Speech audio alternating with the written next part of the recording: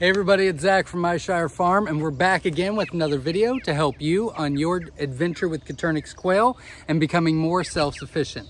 I'm a little preoccupied right now because I've got two quail in my hand, because today we're going to be talking about the jumbo Egyptians. And I've got one of each, a male and a female. Obviously, the males are going to be much more crazy than the hens. They are two different ages. This one is in the brooder. That's about 3 weeks old. This one is actually one of our breeders, but I wanted to show you the differences. So I'm going to put one down because he's driving me crazy, and I'll show you one at a time. So this is a hen. As you can see, they're a little bit lighter than the males, which I'll show you next. It's a really pretty color. And then this is the front of it. And they are feather sexable. So this is a hen because of the speckled chests. And then I will show you the male. So a little bit darker on the back, a little bit darker of a head, and then no speckles on the chest, just a plain rusty chest. So these are very similar to the jumbo wilds, but they carry the Roo gene, which we'll get into at the end of this video. The Roo gene is one of the two major genes that we work with here. They're a lot of fun to work with, get a lot of new colors, and do a lot of stuff like that. But let's get into the jumbo Egyptians first, and then we'll get into the Roo gene at the end. So I've already shown you what they look like. They are feather sexable, which I showed you at 3 weeks old. So at 3 weeks, you can tell the male from the hens. The highlights of the jumbo Egyptians are their jumbo size, which we'll get into specifics in just a second. They are feather sexable, which is great for newbies. They carry the Roo gene, which again, it's R-O-U-X, the Roo gene. We'll get into that at the end. And then they're great egg layers, and a decent size egg as well, which is all nice. So let's get into the specifics real quick. The average weight of the jumbo Egyptian males at 8 weeks old. Now remember, technically a jumbo is 10 ounces or above at 10 weeks old. But the Myshire standard is we weigh them at 8 weeks, and if they don't make weight or we don't like them, then they don't go in the breeding program at all.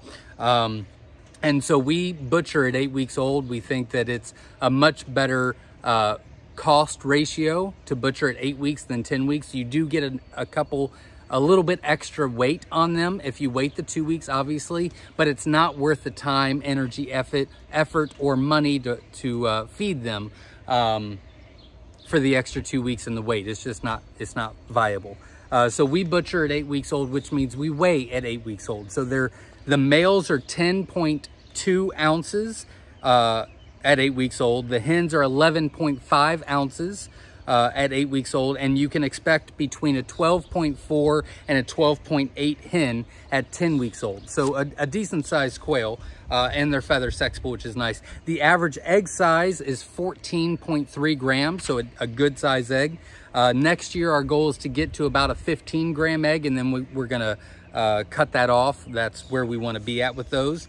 Their production is 320 eggs a year, which is phenomenal for jumbos, phenomenal.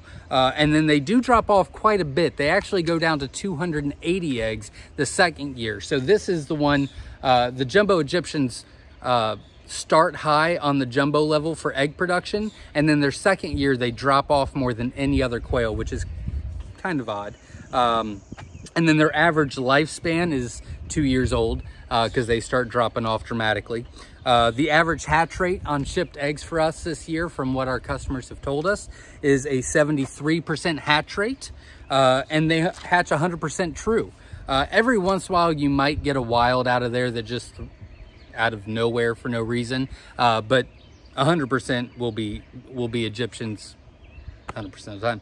And how to get the color is you want to put Roo with the wild, and that will give you the Egyptians. And so let me explain to you what Roo is. Roo, again, is R-O-U-X. That's the gene, Roo gene. You can also call male Roo. So it gets really confusing. I get it, but stay with me. Really, the Roo is the redhead of the family in the Coturnix quail. That's really what it is. So the Egyptians are really a jumbo wild and it just carries that roux gene, which makes them a different color. That's really all it is.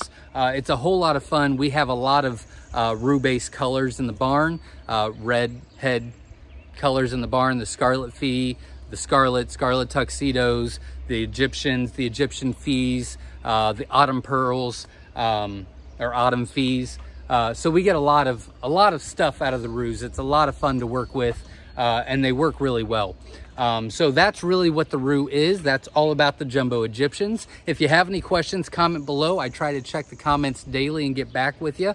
Obviously, we do our live every Sunday at 7 p.m. Eastern Standard Time, and you can join us, have a lot of fun, ask your questions, get them answered, and we'll do our best to help you on your adventure with Coturnix quail. Now, Jumbo Egyptians you can purchase on the website at myshirefarm.com. We'd love for you to support us, and we will do our best to help you on your adventure. So until next time, everybody, stay safe.